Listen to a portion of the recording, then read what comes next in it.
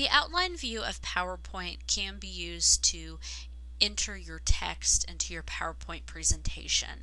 And your outline view is kind of the combination along with the normal view. So to enter normal view, if you're not in it already, click on your normal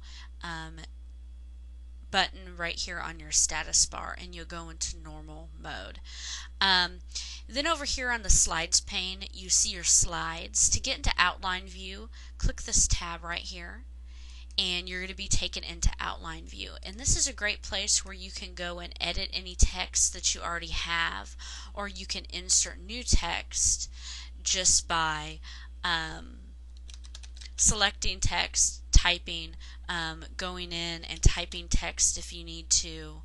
And this is just a great way to really get your text in there and see it all in outline view and get it all formatted the way that you want before you go and mess too much with your slide components.